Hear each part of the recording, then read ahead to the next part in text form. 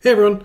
In this video, I'm going to show you guys how to use the primary trigonometric ratios, that's sine, cosine, and tangent, to solve for angles. So we actually get to do something useful with sine, cosine, and tangent today, which I'm really excited for, and you should be too.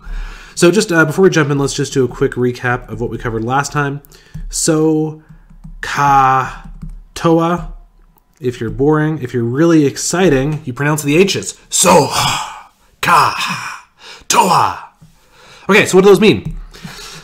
These are essentially the definitions of the three primary trigonometric ratios. So sine, theta is the variable we use for an angle usually. It's kind of like a lowercase o in cursive. So sine of an angle is the ratio, so the fraction, of the opposite divided by the hypotenuse. Cosine, always of an angle, right? Sine and cosine always have to have an angle next to them. Cosine of an angle is the a over the h. So what are the a and the h again? That is the adjacent over the hypotenuse. And finally, we've got TOA, tangent. Tangent of our angle is the opposite over the adjacent. Now, something I didn't really stress last video that maybe I should have. These are actually the definitions of what sine, cosine, and tangent are.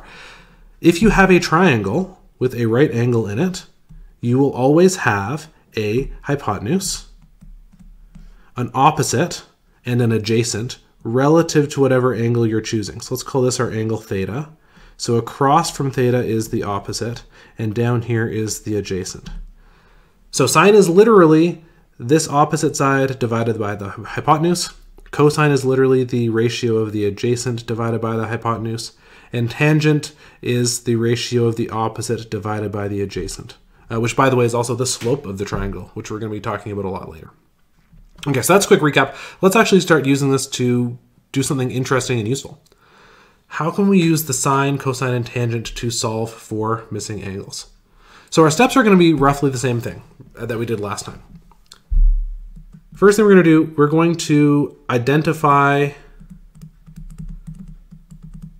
the angle we want to find.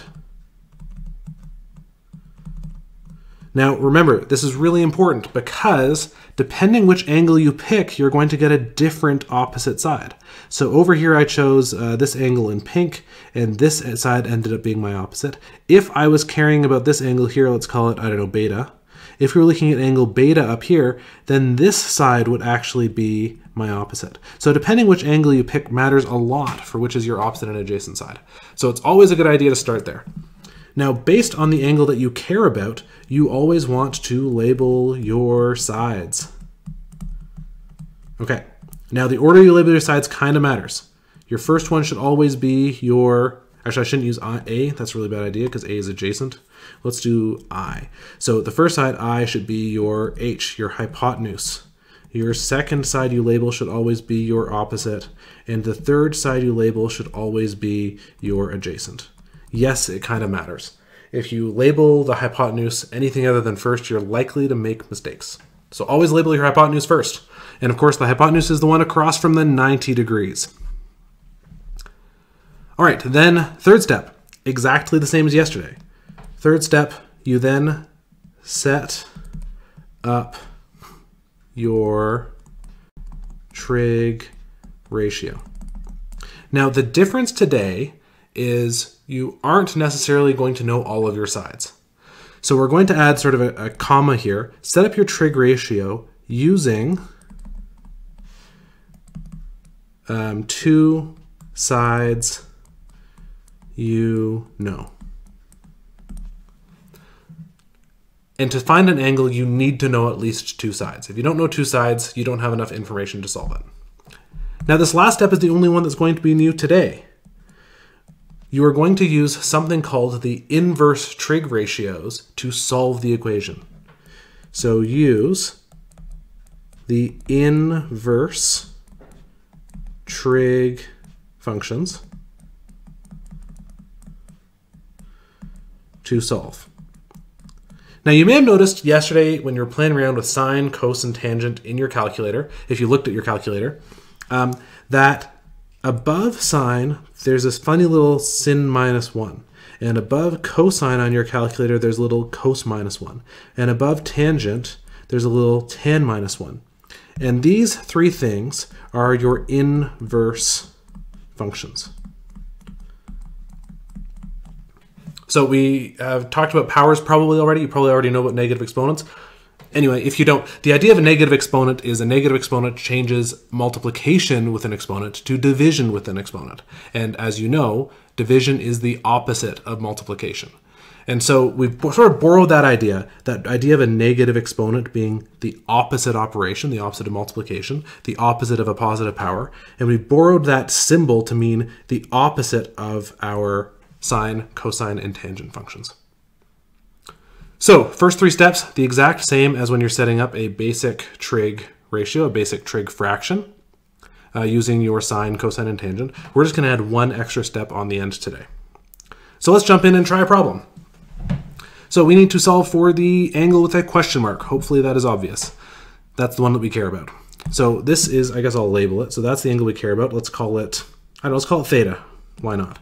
So that's going to be our angle theta. And our first side that we are going to label then is, you got it, our hypotenuse. Always label your hypotenuse first. That's really, really important. Then label your opposite, then label your adjacent. Now, this next step, I like to actually circle the two sides I'm going to use. In this case, I only know those two numbers, which means that forces me to use a particular ratio. I've got three choices, remember? I've got SOH, CAH, or TOA. So let's write those out. I've got SOH, I've got CAH, or I have TOA to choose from.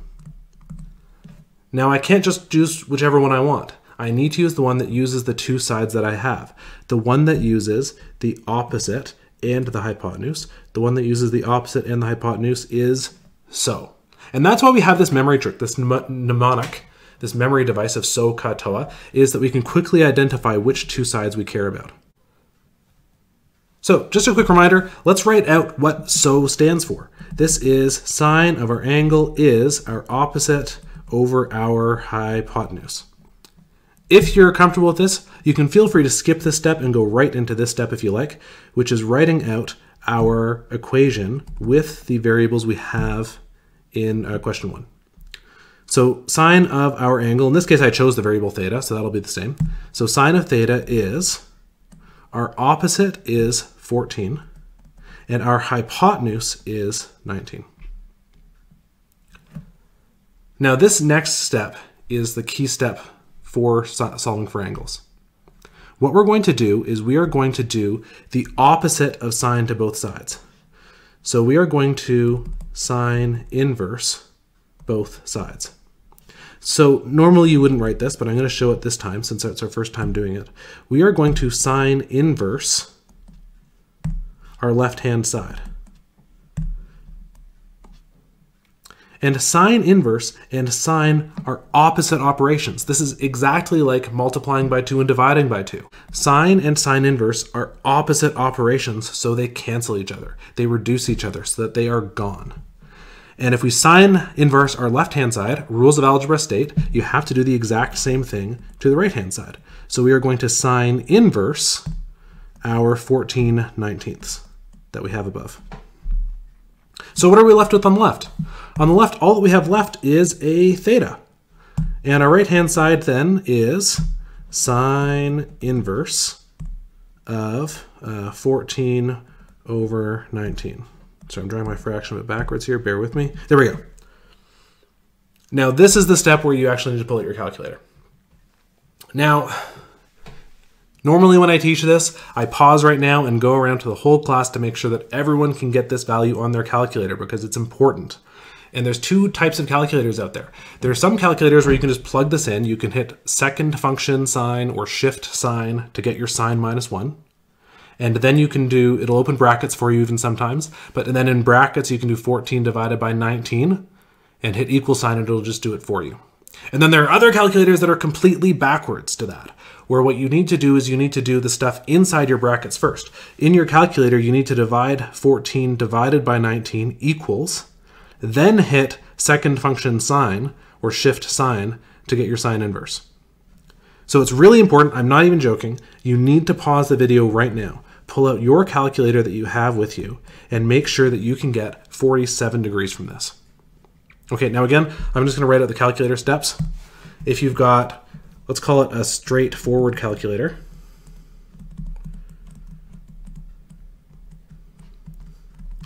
A straightforward calculator, your button presses are going to be something like this. It's going to be second or shift. That button in the top left, usually it's yellow, that changes your functions.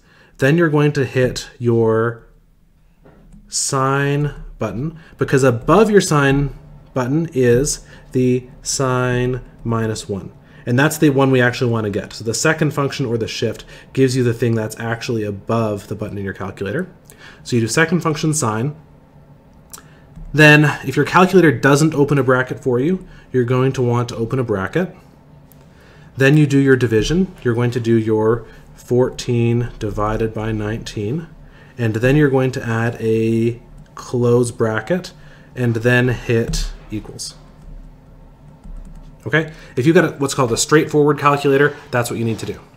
Now, if you've got what I'm going to call a backwards calculator, I'm really sorry, but you'll get used to it pretty quickly. If you've got a backwards calculator, it works like this. What you're going to do first is you're going to do your division. 14 divided by 19 equals. And then you're going to have a decimal number on your display. Then with that decimal number on the display, then you're going to hit your second function or your shift, whatever it is. Usually it's the very top left button on your calculator, and hit your sine button that has sine minus 1 above it. Your sine button that has sine minus 1 above it. And then at the very end, actually usually you don't need to hit equals. Usually that's it. And that should just give you your 47 degrees. Okay, so try it, make sure you get 47 degrees. Cool, we're back. That's awesome. I love how you guys can just pause and do that. We all have 47 degrees now, that's great. Okay, let's try another one. We're gonna start labeling our angle, this angle here. I'm kind of tired of theta. Theta and I are bros, but let's do x, because I haven't given x much love lately. So we're going to solve for x this time. So we need to label our triangle based on x. First thing we label, though, is not anything to do with x. It's the hypotenuse, because the hypotenuse never moves. The hypotenuse is the one that's always across from the 90 degrees. But these two things move around depending on which angle you're using. Since we are using angle x, this side is our opposite. And this side then left here is our adjacent. Now we're going to circle the two sides we care about, O and A. O and A, is that going to be SOH CAH or TOA? Well, there's no H in it. I can tell because I pronounced the H very clearly, which means it's got to be a TOA question. Now, in this case, I wrote out the equation. Tangent, so in this case, it would be tangent of theta equals your opposite over your adjacent. If you need to write that out, that's great. I'm just going to jump right into solving it, though. I think that you guys can too. And if you need them, right, those are your equations up there. So if you need to write it down, sure, there it is. You can write it down. But usually you're going to do this often enough that you're going to want to jump right into setting up your equation. So I guess I should color code this to match. So tangent of x, because that's what we're solving for, is our opposite, 17, over our adjacent, 28. All right, so the last step of this problem is going to be to do the tan inverse to solve for x. So x is going to be, right, when you move tangent to the other side, right, you sort of need to change it to its opposite. And the opposite of a tangent is a tan inverse.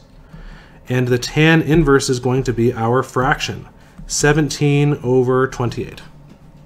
Now we plug this into the calculator. Okay, you should too. Make sure you get 31 degrees. If you didn't get 31 degrees, you're using your calculator wrong. Go back to the calculator steps and check again. Okay, so that's 31 degrees.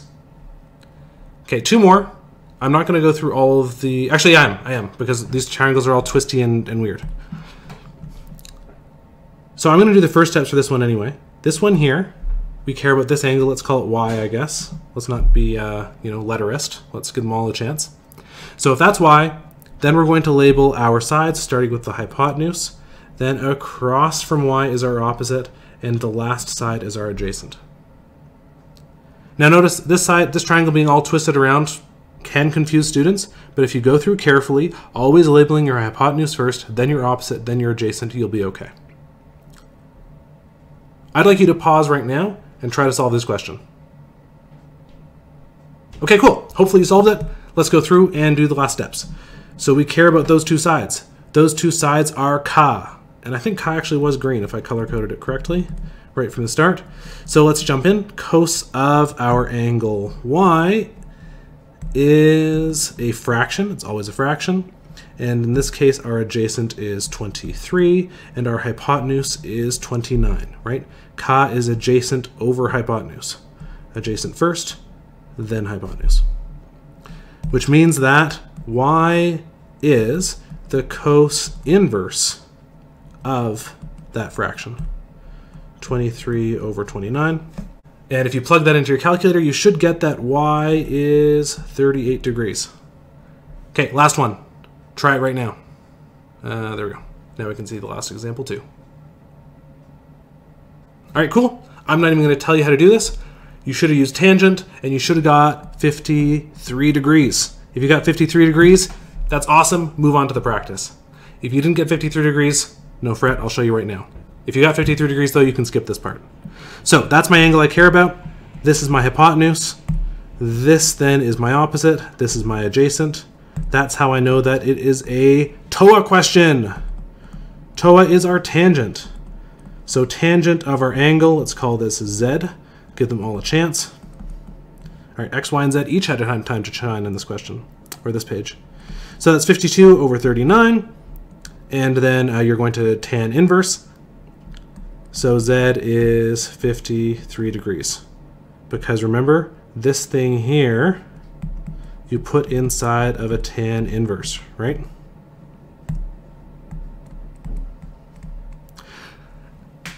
And that's it. That's how you solve for angles using the primary trigonometric ratios. Hope you had as much fun as I did.